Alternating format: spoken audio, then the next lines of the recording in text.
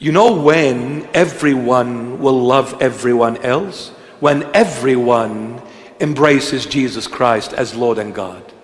That's the only way. For as long as humanities are not embracing Jesus Christ, there will always be enemies.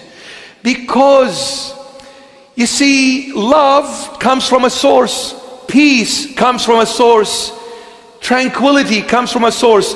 Love, peace come from Jesus Christ and Jesus Christ only. If you don't have Jesus, where are you going to get this love from? Satan? Where are you going to get this peace from? Satan, the divider, the devourer? You can't. You need to come back to the Lord in order to love your neighbor. So next time, if you want to jab yourself to show an act of love for your neighbor, listen, my dear leader, you better love God first in order to be able to love your neighbor.